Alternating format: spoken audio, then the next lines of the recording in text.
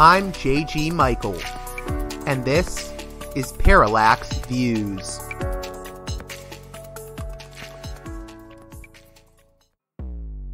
Hello, this is Mike Swanson. In a few moments, you're going to listen to another segment of Parallax Views. But before you do that, let me tell you about my new book, Why the Vietnam War. It's a sequel to my previous book called The War State, which has lots of positive reviews on Amazon. It's been out for years. But this one is a more detailed case study of how American empire and national security state operate using Vietnam. And I believe it shows also how things work today, how policy is actually made and why. So grab the book on Amazon.com, Why the Vietnam War.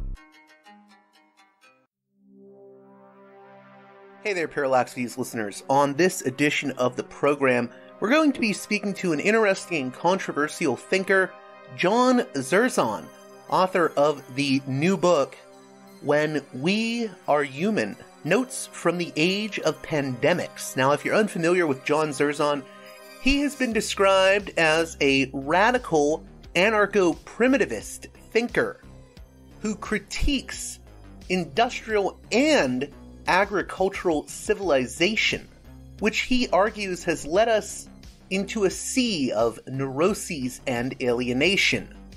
The domesticating hand of civilization itself, he argues, is at the very root of our social woes.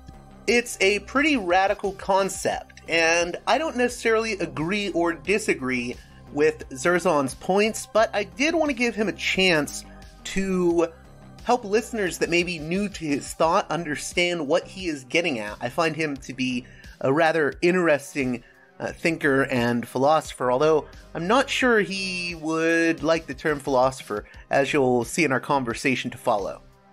And before we get to that conversation, I'd like to thank Feral House, the publisher of When We Are Human, Notes from the Age of Pandemics, for helping get John Zerzan on the program. And with that being said, let's get right to it with the radical thinker of anarcho-primitivism, John Zerzan. Hey there, Parallax Views listeners. Before we continue our conversation on this edition of Parallax Views, I want to notify California listeners of the program about one of our sponsors, the therapy practice of Alexander Yu. Yu is an experienced teletherapist since 2008, and he goes by the motto, flow, adapt, change, as Lao Tzu would say. And he wants to accompany you on your journey of self-improvement. Now, again, this applies to California listeners of the program. Alexander is a licensed psychotherapist and teletherapist, and if you'd like his services, then please contact him at Alexander Yu. That's Alexander UYOO.com. And he can be reached by email at therapy@alexanderu.com or by phone at 323-834-9828. That's 323-834-9828. This is only available once again to my California listeners, but if you need anything related to therapy needs, please be sure to contact our sponsor, Alexander Yu.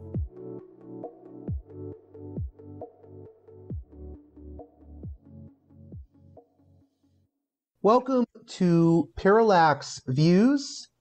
John Zerzan, I would say a philosopher often described as an anarcho-primitivist. I'm not a big fan of, labels, but you've been referred to as an anarcho-primitivist, and you have a new book out called When We Are Human, Notes from the Age of Pandemics. How are you doing today, John? Doing fine, thanks.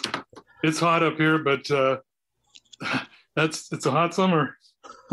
It's only going to get hotter from here, I hear. That's one of the crises we're facing. Yeah. So I guess where I wanted to start is that I think when people have talked about your work, a lot of people will point towards you as a critic of technology and of civilization. But I think at the heart of your work, there's something even more going on. I think that you are someone who's primarily concerned with liberation, a total liberation from domination. And you see that domination as not just starting with industrial civilization, but going back further to what a fellow thinker that I believe you've been friendly with in the past, Kevin Tucker, has referred to as the agrarian curse. What is that sort of agrarian curse, or the problem of agrarian civilization? Well, he's talking about domestication, and that was such an epical turning point. The move away from taking what nature gives to dominating nature, farming. It's really, that was for so long we lived a freer life and hunter-gatherer life, and all of that changed very rapidly with the onset of agriculture. I think that's a good term, agrarian curse, and you see it in various cultures. It's there, the fall, whatever you want to call it. It was certainly noticed by various people from then on. So when we talk about the sort of pre-agrarian world, what would you say, why are you so, I guess, supportive of going back to something like that? Or what do you see as the positives that people maybe don't think about? Because I think a lot of people haven't had time to think out all these issues, or maybe they haven't even considered them. Well, part of it is simply, it's really getting bad. This civilization is just showing itself on all fronts, from the social or psyche level to the absolute really obliteration of the natural world, of the biosphere. I mean, it's going down the toilet fast. So that causes people, I think, to maybe be open to questioning the whole deal. Why do civilizations all fail, and why is this one failing, which is the only one left, I think, really. And, also I think I've come to this point of view somewhat in recent years, what we might call the spiritual level of all this. Like, you bring up what is behind all this? What is the goal? Why erase everything in favor of what? And I think you could start on that level, in terms of immediacy, intimacy with the earth, wholeness. These could be called spiritual values. I would call them spiritual values, but at base very political too. That's what is wanted. And what would you have to remove to get there? To have, for one thing, community. Everybody wants community, right? And I think that means face-to-face life. Otherwise, it's not community. Mass society has erased community. So, well, we now live in sort of, Kevin has also coined this term. I have to thank him for that. But it's like we live in a network of digital alienation at this point. We're totally isolated. We're estranged from each other. And the level of social stratification is just growing, and it keeps growing. Oh, definitely. It's just remarkable. All these things that we were sort of thinking about or projecting, it's so scary because here it is. I mean, it's just all of those things in this supposedly rich, prosperous place, relatively speaking. The levels of immiseration are just fabulous. I mean, they're just, the loneliness, the depression, the deaths of despair, speaking of the opioid crisis, and on and on and on, the suicides among the youth, for example. I mean, just endless list of alienation. It's just, if things were going relatively well in some kind of healthy direction, we wouldn't be talking about this. We wouldn't need to. But obviously, it's just the opposite. For my listeners, you just said all of these things, this depression, this alienation, war, conflict, strife. Why do you see it as being all connected to civilization itself? And maybe you can give more of a definition of what you mean by civilization. I think at one point you've summed it up as civilization is a parasite that consumes its host. Yeah, I think that's one way to get to the heart of it. And it is the logic of domestication, control. That was the move to control. So always more control. I didn't want to interrupt you, but I meant when we say domestication and control and domination, we're talking about it starts with we start taking over this land, then we dominate the livestock, and then eventually we're dominating human beings. It starts there. We're not mobile, we're sedentary, storage starts there, so then you've got to have some way of doling that out or coordinating it. Where with hunter-gatherer, I mean, the model, people didn't have a lot of stuff to drag around. They moved somewhat. They were not always on the move, nomadically speaking, but it was a totally different. Everything changed with agriculture just 10,000 years ago. Whereas we lived for 1 million years with all kinds of capacities. We had control of fire over 1 million years ago, without strife, without hierarchy, without ruining nature. I mean, it's rather easy to see. And the people that are saying, oh, we need more of this, or, oh, we're going to perfect this, or just a little more technology, the record just flies in the face of that, just in such a stark way that that's just preposterous to cling to that. I marvel at how people can still have some kind of grain of faith in the future of civilizations. It's not I'm there. assuming you've had a few debates at times with people calling themselves transhumanists or singularitarians, right? Oh, yeah. Yeah, I had one at Stanford a couple of years ago. This guy was all the way technology. It was the religion. In fact, transhumanism is, it may sound kind of nutty, but it's the logic of the system. That's where we're going. And I would also say, by the way, primitivism is the logic of the answer to that. Maybe they both seem like fringe deals, but not that fringe. I mean, if you look at what's at the heart of the different choices, there you get these different alternatives. And I think you would argue there isn't a middle ground where these two things can coexist. I mean, I think transhumanists would say, well, we'll let these people, if they want to be primitive, they can be primitive. But it seems like civilization sort of forces people in. You don't have a choice, really. At least from your perspective, yeah, is my I think understanding. That's right. It's very totalizing.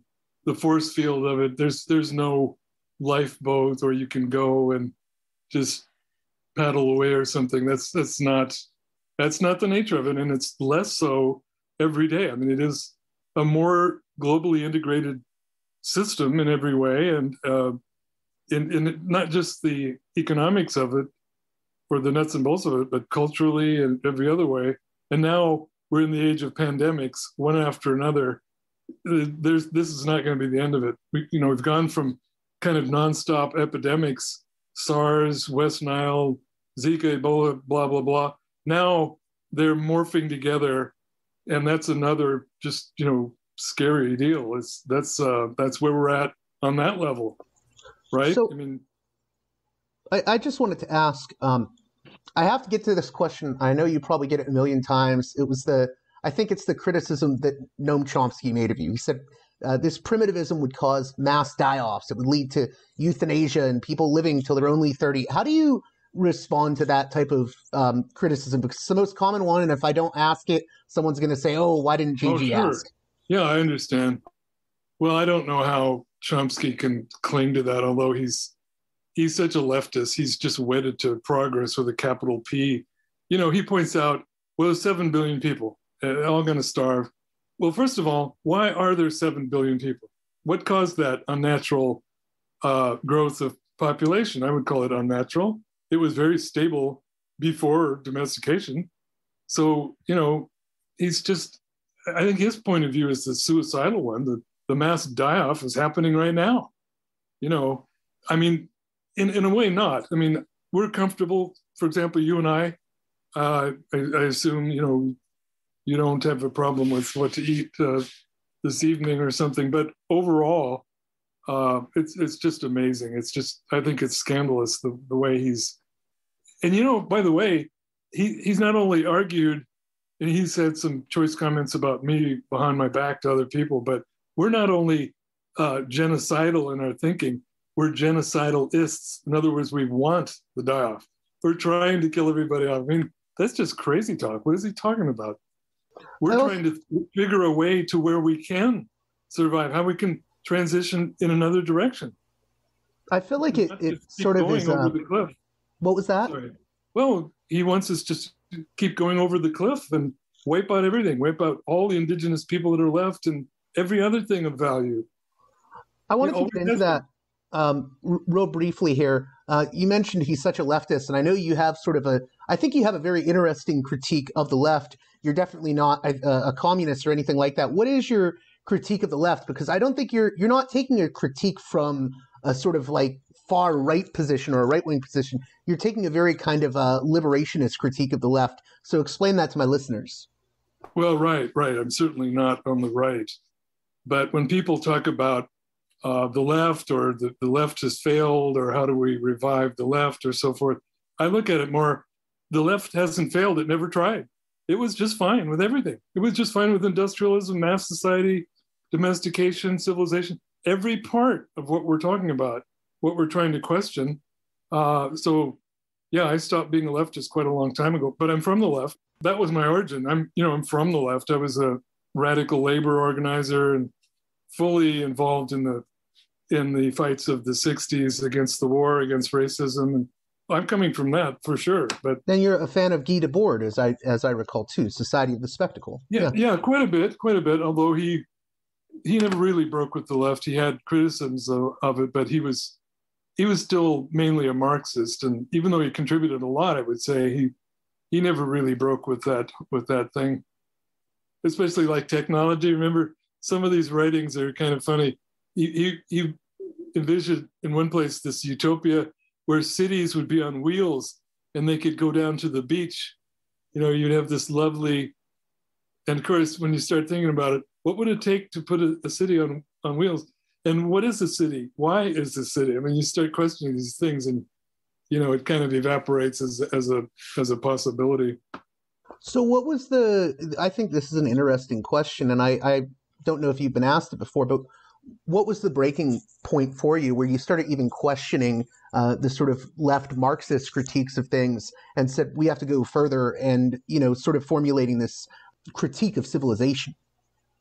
Well, it was kind of a long road. I mean, I kind of eventually got there, but from my union experience, I was then interested in grad school, the history of unionism, and what was that all about? And the first unions in England, for example, and that rather easily morphed into the question of the factory system, the Industrial Revolution. So then I was off after that quite a bit, and I noticed in terms of Marx himself, he wanted everybody to be crowded into the factories. That would make this giant united proletariat, which could overthrow capitalism. Well, it started to occur to me rather easily that just a further stage of domestication. They're more powerless when they're more scattered on the land, like the handloom weavers. They had some autonomy.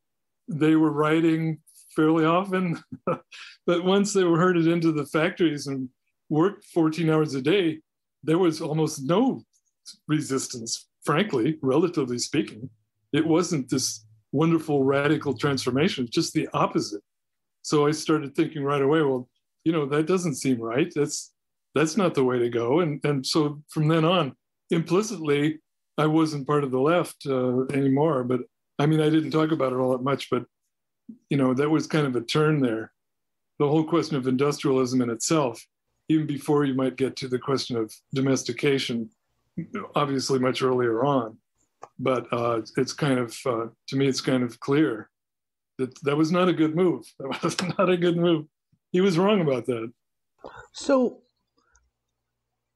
what ways do you think we have of escaping this sort of domestication that we've been sort of ensconced in now? For people that are unfamiliar, I mean, there's terms like rewilding. What would these things mean to people if you were trying to introduce this thought to them? Well, there are efforts. I'm not saying we're going to succeed. I mean, who knows? It's a mammoth undertaking, but at least to begin to question all these things. There are practical projects going on like Rewild Portland, or lots of various people on the land scattered around, and they have these earth skills workshops on a regular basis. all over the place. They're not much in the news, but they're there, and people are thinking along those lines of how could we survive post-civilization? Are we equipped at all to do that? Because we've been so de-skilled by the whole process of civilization. How ready would we be? Not only the questioning of it, but the real practical part of it has been taken up by some people, and I think there's more attention to it. I hope there's going to be a lot of attention to it. It's kind of the logical next step, or part of it, So just to be clear, if I have listeners that are unfamiliar with the term rewilding, are we talking about going back to maybe a hunter sort of gatherer way of life? Well, that's the way I see it. I mean, rewilding, I would also call it de-domestication or decolonization. These things are tied together. It seems to me that maybe puts a little more flesh on the bones there. That's what we're talking about. That process involves these things of undoing the captivity of it all, the trampling of these ways of life, and learning from these ways of life, from the indigenous experience and even the Paleolithic experience, going back to hunter-gatherer stuff, what we learned. And by the way, let me just say, in the 1980s, that was a further step for me, quite by accident. I was more of a Frankfurt School in social theory, that kind of stuff. And Adorno and stuff like that, right? What's that? I said Adorno and Marcuse, right, and stuff like that. Exactly. Very, very influenced by those people. Well, and I just discovered the anthropology just by accident. Marshall Solins, Richard B. Lee, Stanley Diamond, just a host of people. I had no idea. I'd never taken any anthropology courses in college or anything like that. It never even entered my consciousness at all. And that was just a mind blower. If you can learn that, how was it back then? It wasn't just people were just too ignorant to devise all this civilization. No, it was an utterly different story, and it just blew my mind. I started looking at things more deeply, I would say. So what stood out to you most when you first began looking at the anthropological history? Well, there's a lot of stereotypes even now. There certainly are. You got the caveman dragging the woman into the cave, and the brutality, the stupidity of it. Just a completely crazy comic book picture, which turns out not to be true, including the one about everybody was dead by 20 or 30. That's simply not true. That's not true. There was a fairly high infant mortality rate, which could, I would say, skew the numbers. But if you survived in infancy, you live as long as we do, pretty much. That's a generalization. But so in other words, a lot of these things I sort of took for granted in the background of my mind. If I thought about it at all, I would have these same sort of cliches that, turned out to be false. Who would want to go back then? We never, we're just not equipped. Well, actually, if you like no hierarchy, if you like face-to-face community, if you like all these good things, that's when we had it. And then we lost it completely. There you go. To put it kind of in stark terms, it's, kind of boils down to that. So what's interesting to me is with your critique of technology, and I think we need more of a critique of technology than ever before. I think we live in, I always tell people, I feel like we're living in something that even Jeremy Bentham couldn't have imagined with his panopticon. It's even bigger than that. I mean, we have this Pegasus spyware scandal, we have the NSA. But when we say technology, what do you mean by technology? Because that can mean many things, like a spear for hunting could be technology, for instance. Well, I think it's useful to go back the step before domestication and look at division of labor. That's where it starts setting up the move to domestication, it seems to me. And that's the distinction one could make between tools and technology, a system of technology versus that which anyone could use, where you have a kind of intimacy and flexibility, for example, with a spear or with a stone tool, or, anything like that. And they didn't happen to be stone tools. It's just that they survived much longer than what people made out of wood or cordage or bone or whatever. But if you start getting these gradations, if you start getting these specializations where there's a distance between somebody who has the skills, they begin to have an effective power over other people. And especially as the thing gets a little more sophisticated, then you start getting, you move away from the egalitarian part of it. And then I've often thought that probably the shaman was the first specialist in that sense of having power over others. Not necessarily using it for evil purposes. The shaman, we might assume, operated in good faith, didn't want to exercise power over others, but it was inherent. If you have the power of life and death over people, that's authority. So then you're on the road already. It seems to me to start getting hierarchy, and I think that sets the stage for the jump off to domestication, which is really a hugely qualitative change.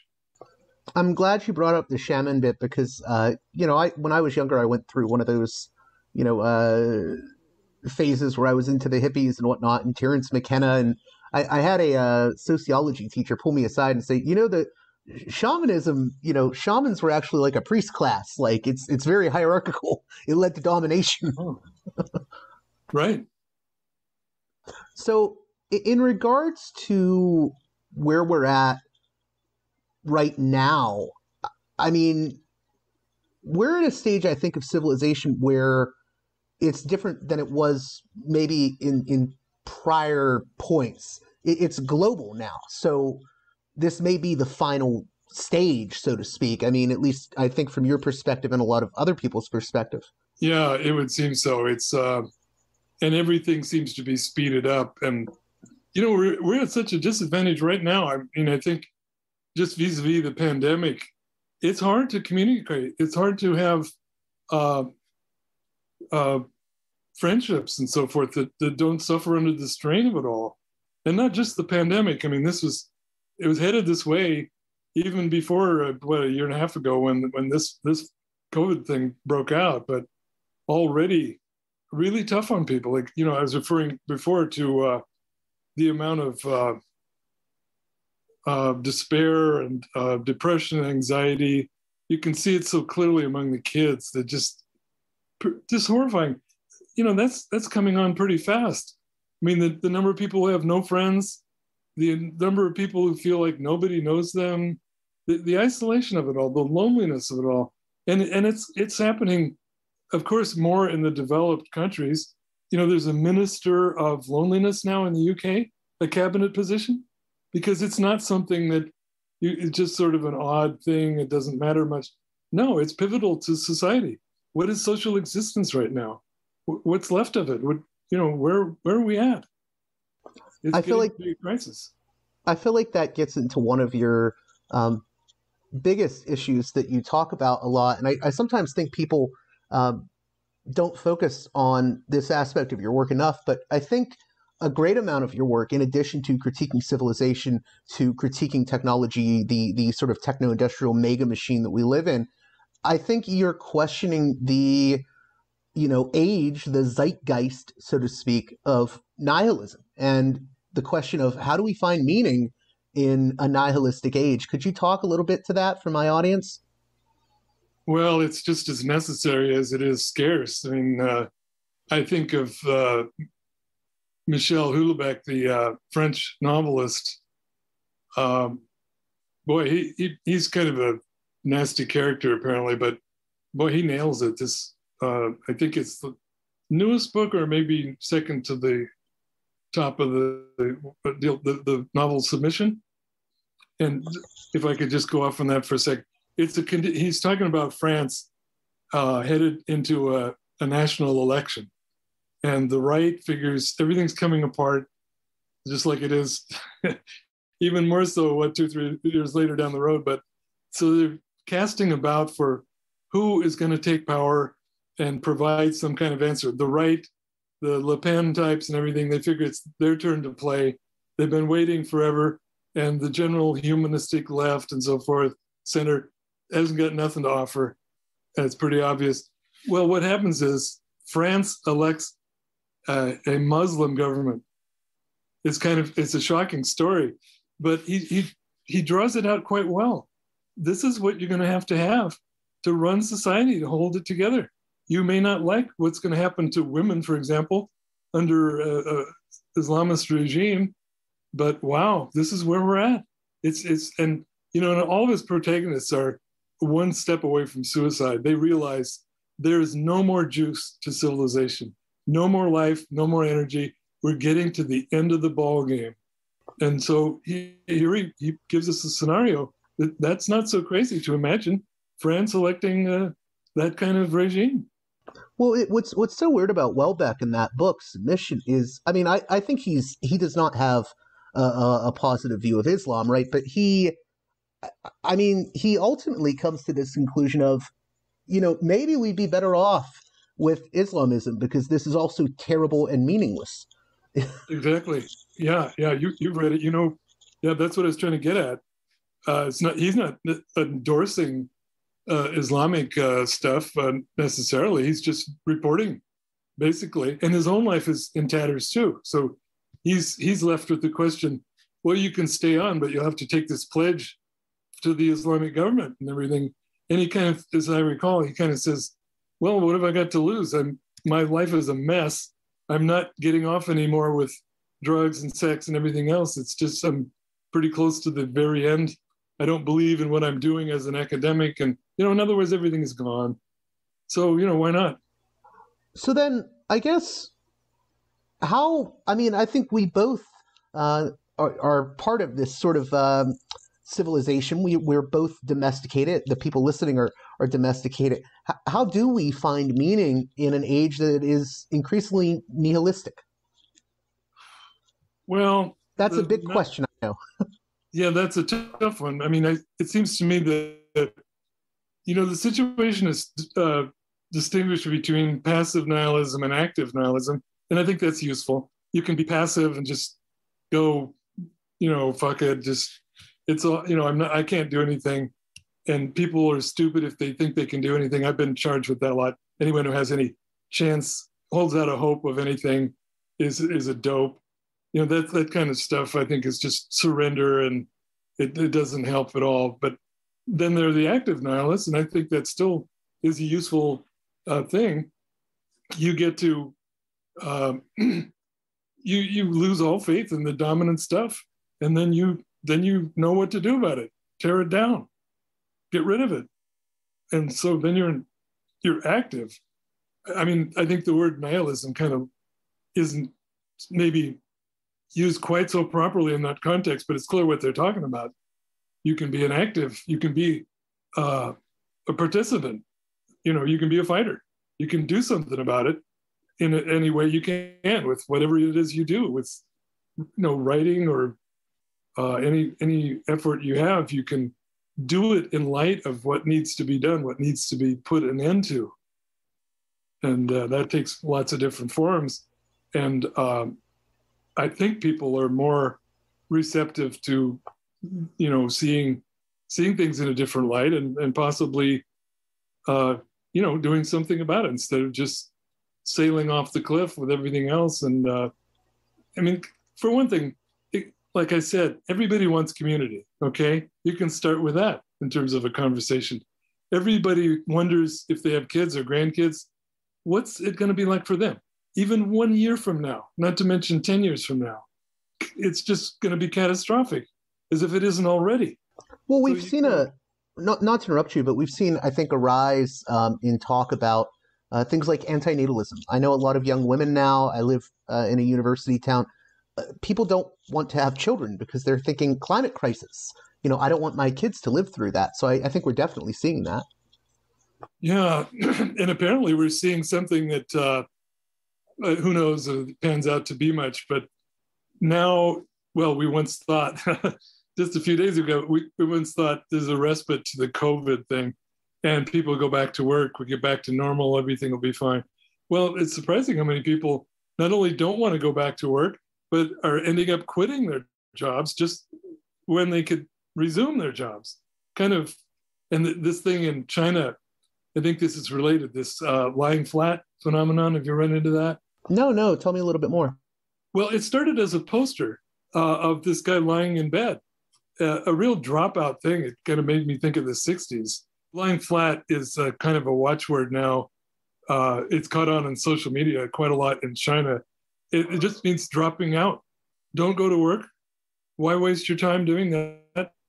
Have a nice day in bed. Screw it.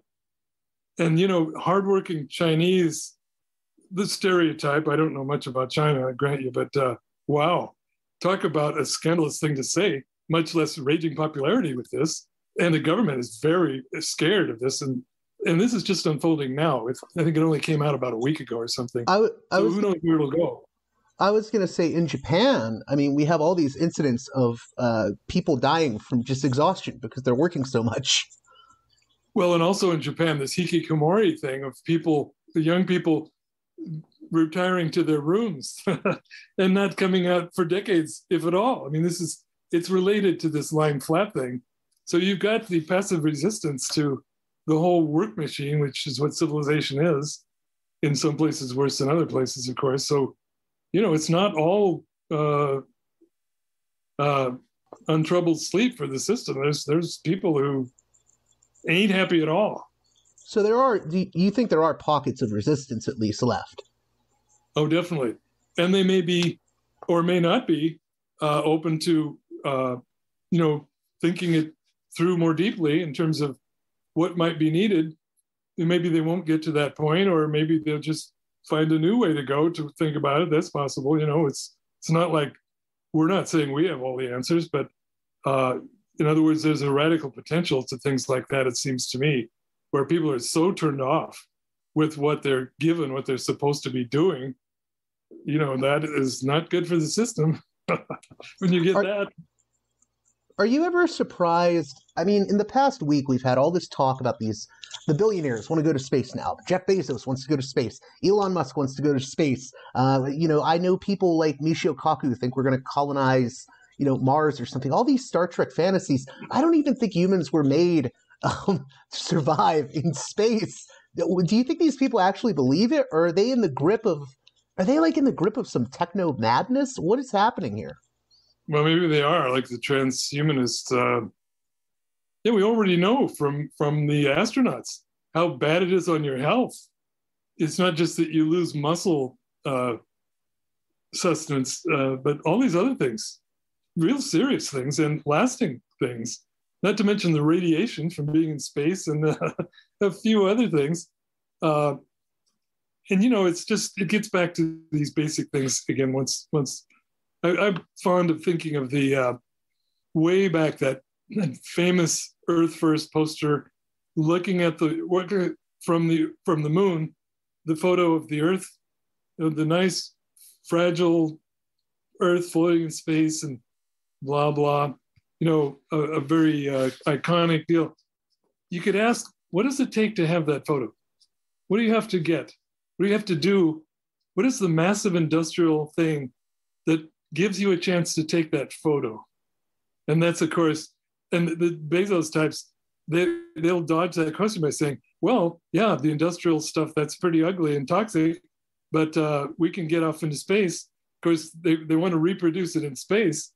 They have to, otherwise you don't have any of the technology. It all depends on mining and so forth. I mean, that's just obvious. So wherever you take it, you've got to pay the pipers sometime. I mean, it takes only a second to see there's no foundation for that. Is that where that sort of line I brought up earlier that I think you've said before, civilization as a parasite that always consumes its host? It's an endless growth system, essentially. Yeah. Joseph Tainer, in his great book, The Collapse of Complex Societies, he didn't use that phrase, I don't think, but I got that from that book, that that's what happens. You go past your carrying capacity, end of game over. Civilization is over. You just you've eaten it all up, and there you go, and case closed. He So says what do you you, see it over and over again. what do you think we're facing now that, I mean, this is global now. I mean, there are very few indigenous pockets of resistance left, I think, in a lot of ways. We have gone global. I mean, we were just talking about the exhaustion in China, the exhaustion in Japan, the exhaustion in America, the strife in France, the strife in America. It's everywhere. It's global, and we're facing a climate crisis. So where do you think things are headed in the long run? And in a way, I sometimes wonder if we're just going to be forced into living lives that are not, so techno induced anymore, like just in order for us to survive. Well, I do think so. I think it's I've put it this way before, that if the future isn't somehow primitive, there won't be a future. It gets back to things like simplicity and how to undo the complexity, always increasing complexity, always increasing speed. I think it was 2 days ago I was reading about the Japanese have come up with a way to double the speed from microchips to make the internet connection happen twice as fast. It wasn't not just a new record, and what that translates is you've got to work faster. That's the bottom line there. That's the keystrokes that are counted and everything else. It's just it keeps on going that way, and a reminder that civilization is always more work. It should be, gosh, isn't the technology going to liberate us? We won't have to do all this. The machines will do it all. Let's check that out. That turns out to be monstrously false. It's completely crazy. That's another interesting aspect of your work. I know you talked about how it's funny because we work more, but we're also more sedentary. And I think part of what you and other thinkers, I know Bob Black has talked about the anti-work stuff as well.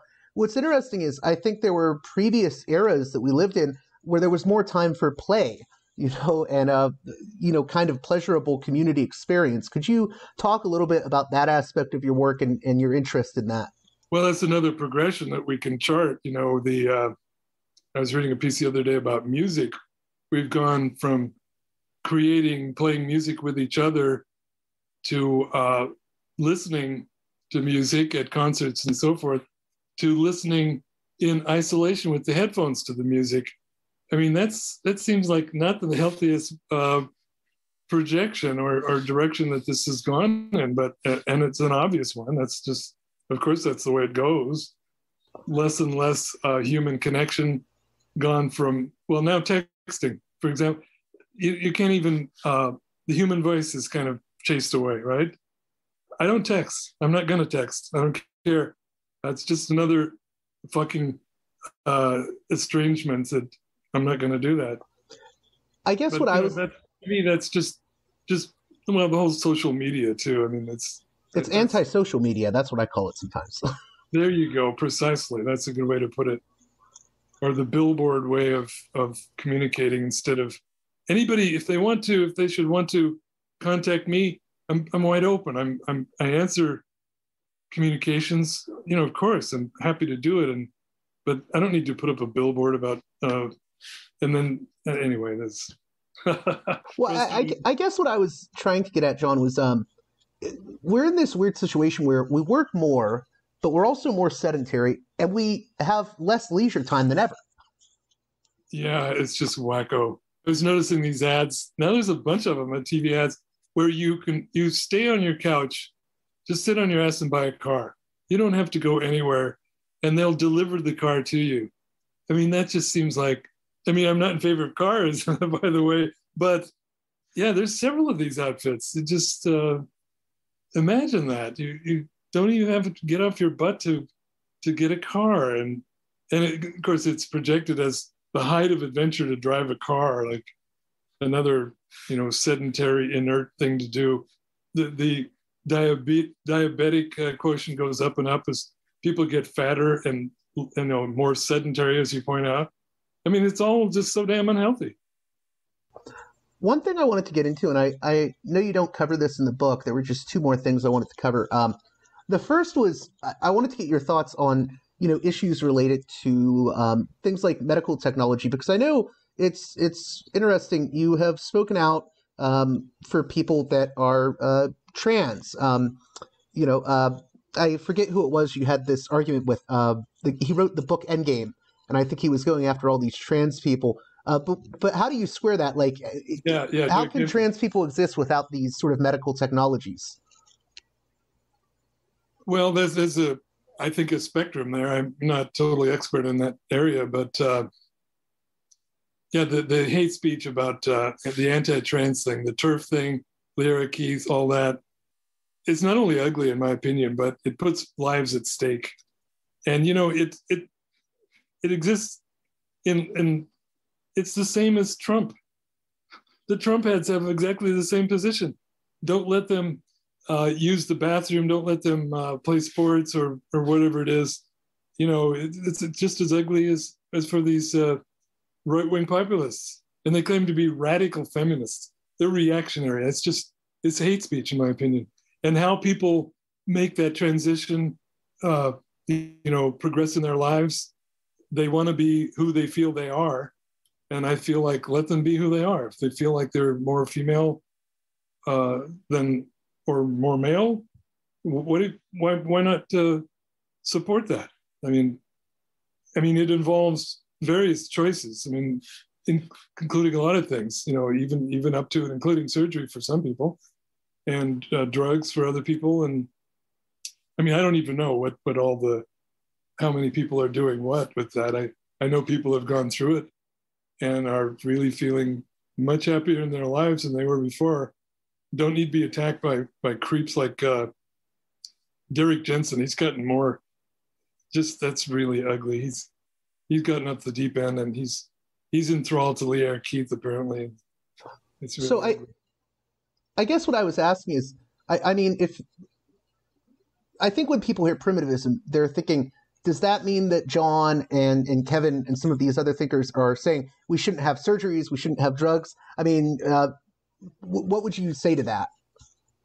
Well, I hope we'll get to that place. But, we're all part of it now. I had the choice of prostate surgery or not. I could have said, no, this is a high-tech thing, and no, thank you. I'd be dead right now if I made that choice. And actually, a further choice was radiation therapy. I said yes to that. I could have been ideological. No, I don't believe in that. Or in the case with the vaccines, there are people yapping about the vaccines that it's somehow a nightmare.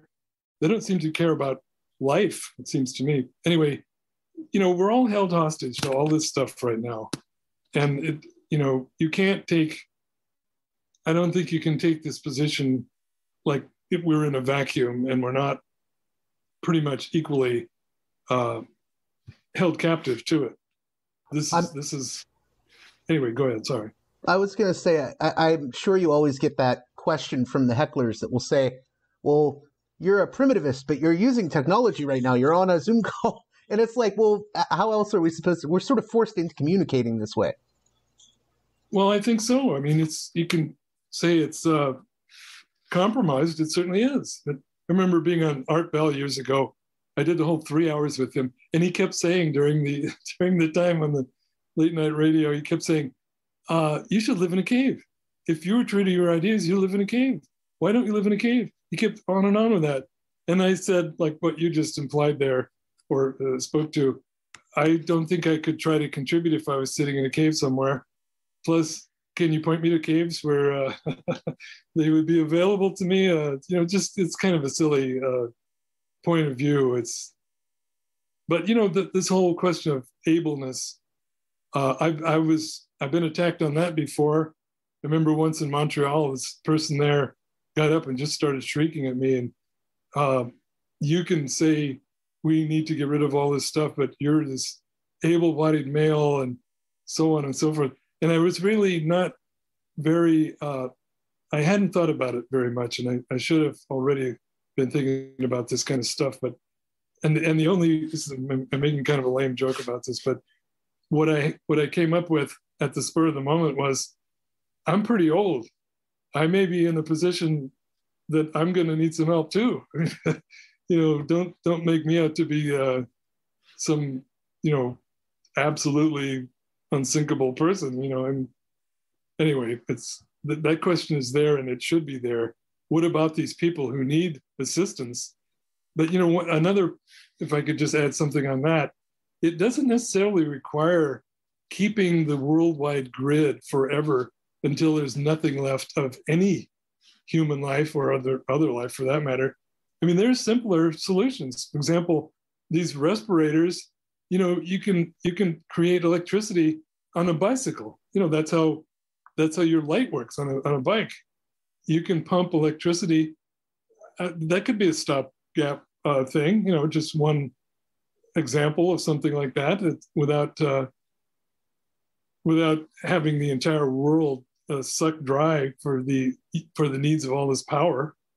So it sounds like you're saying it goes back to, when we're talking about technology, we can be talking about, forms of technology that are useful and important. But then I think your critique is more this sort of total networked technology where everything is being mined and everything's constantly on the grid. Well, that's right. So, I think we're just talking about a direction to try to go in. And while if you can see what undermines all of this, what is required for it to keep going, then you kind of start at that level. I mean, and different people, certainly including people on the left, they want to keep all this stuff. And as I'm fond of thinking of a friend of mine in Detroit would always pose the question, "Oh, does that mean you'd like to go down in the mine?" And the person would go, "Well, what do you mean? What do you mean?" And Peter, this friend of mine, would say, "I ain't going to go down in the mine unless you put a gun up to my head, okay? So who's going to go down the mine? You want to have all these millions of people doing the extracting, the milling, the smelting, the warehousing, all these horrible jobs, but you would never think of doing it yourself, right? Isn't that right?" And then they're kind of stumped. You want all this stuff by magic. Well, it's not magic. It's destructive on every level you can think of. A lot of my listeners come from that sort of left world. I used to work at Zero Books. So what would you say to there's probably someone reacting to this conversation when they hear it, and they're probably shrieking about something. What would you say to the people that aren't sold on maybe how you think about things? What would you say to the left is what I'm getting at.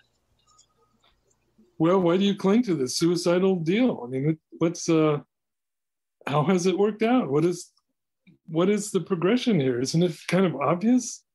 Is it possible to evade what's going on and how it works? It doesn't seem to me it is. And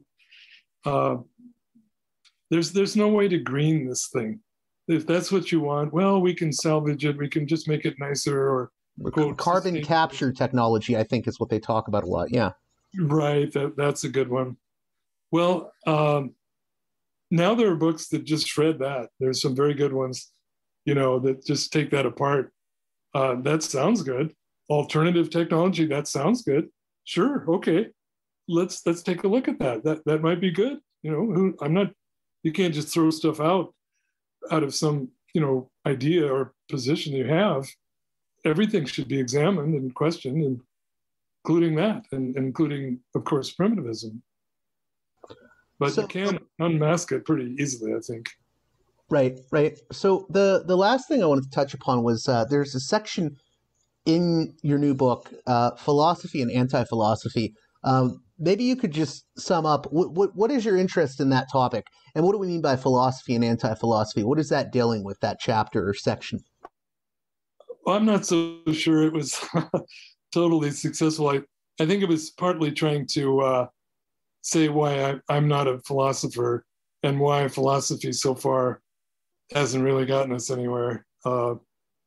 It was a very short piece, and but I was trying to do. It doesn't mean, and people have said to me, well, that doesn't mean that all philosophy, including yours, thinking in general, you can dispatch with it, and they're right. I mean, that's not what I would be in favor of. So I don't know. It's just that there's kind of that's a very valorized label philosopher, and I think of Wittgenstein. He thought it was mostly a joke, a bunch of false questions, false positions that didn't amount to anything. They weren't real problems at all. Mm-hmm. In a way, philosophy can be more about, I think, games we play in our head rather than viewing the world in a very empirical way and dealing with the realities as we can observe and see them. Well, yeah, and it's a question of what is communication. I mean, it's possible to imagine a better way than symbolic language, as David Abram brought out in The Spell of the Sensuous. He's talking about alphabetic thinking and how this starts to be built up and takes us away from a more direct, intimate connection with life, various forms of life. And there's a lot to that book.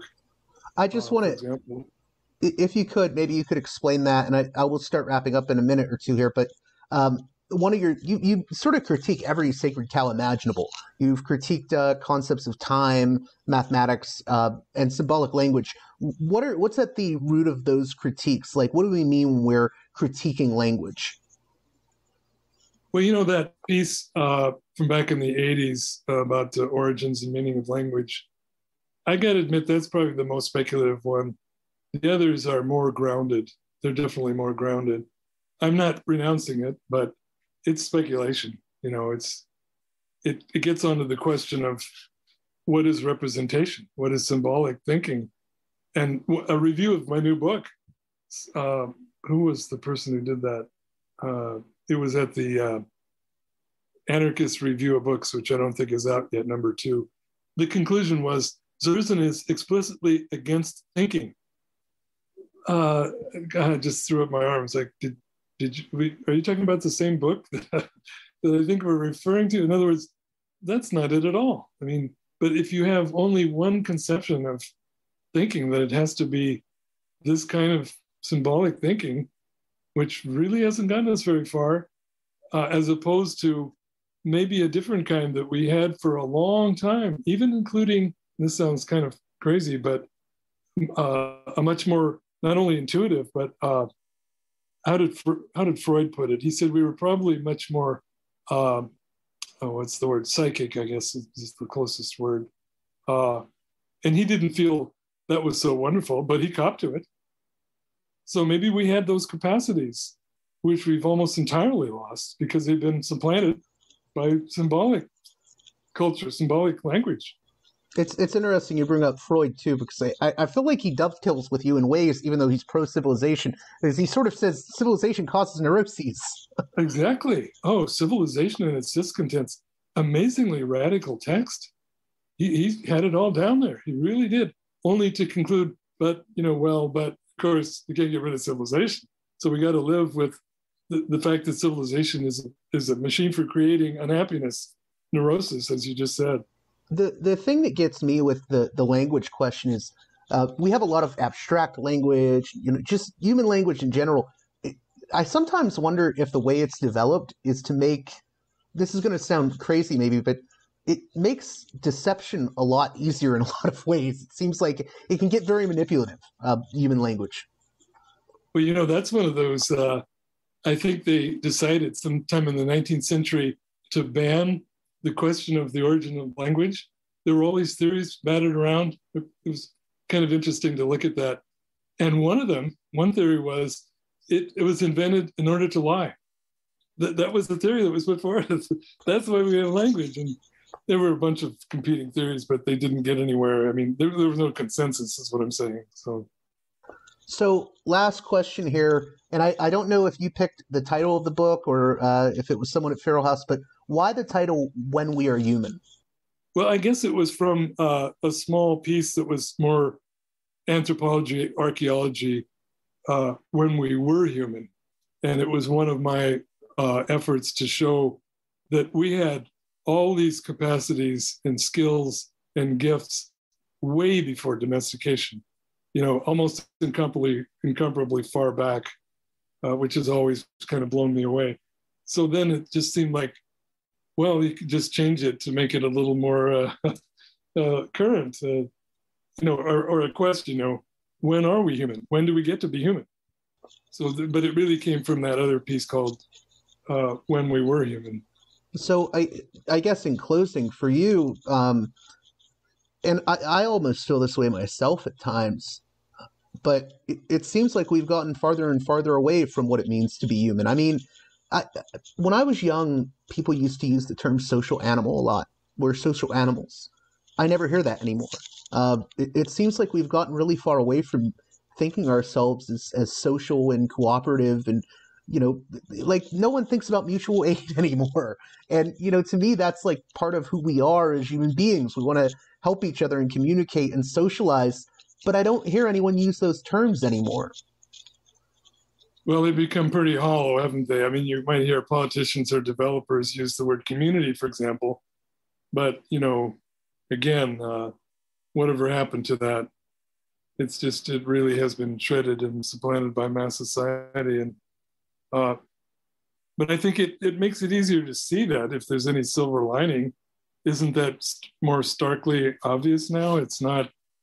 In other words, a lot of this stuff we could, totally agree. We're talking about stuff that not that many people agree with. But if you put it the other way around, in terms of what people defend, are there defenses for the dominant stuff?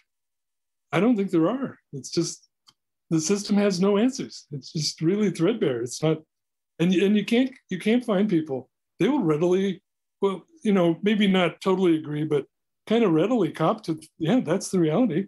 Yeah, everybody knows that. I had a friend who was a big fan of your work when I was in college, and he eventually said to me, I agree with everything Zerzan says, but I like my air conditioning. Yeah, well, right.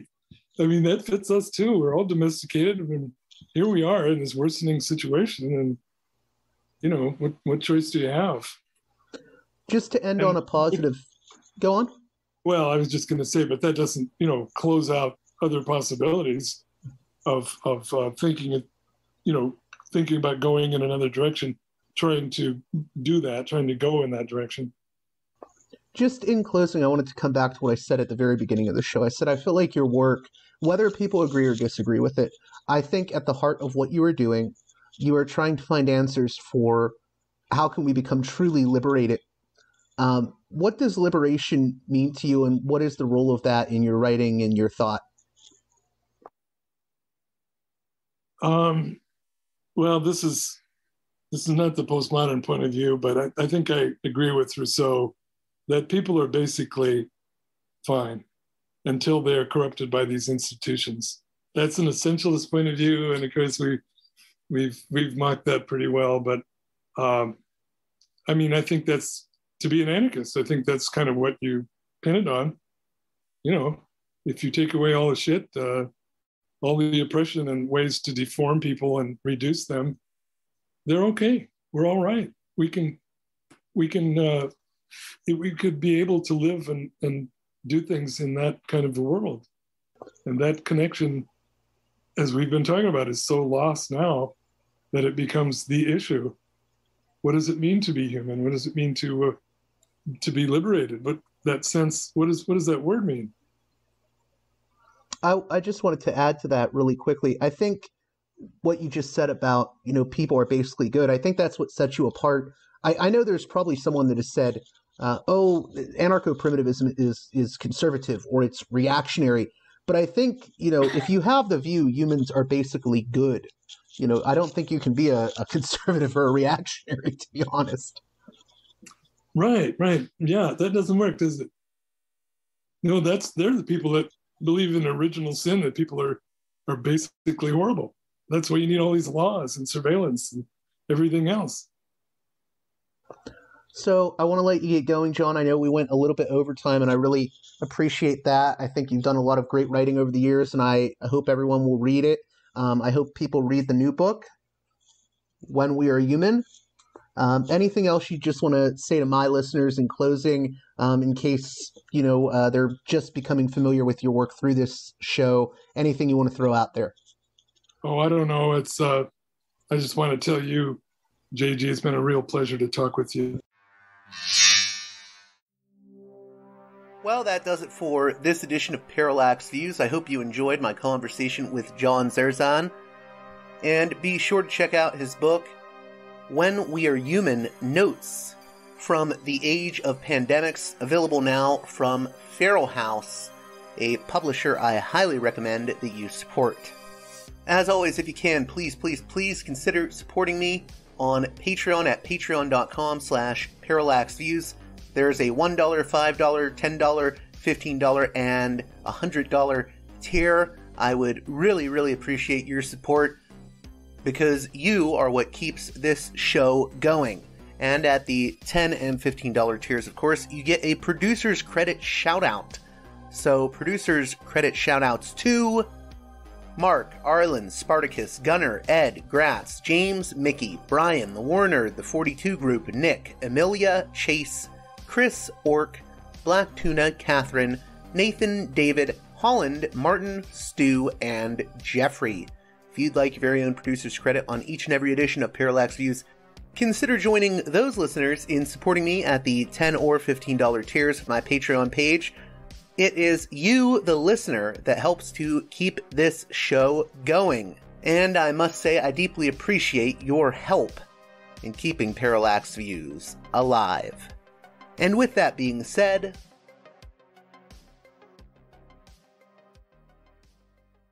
until next time, you've been listening to Parallax Views with Parallax Views to Parallax Views with Parallax Views. The way out is not simply to say, don't do it, just to prohibit. It's nothing else.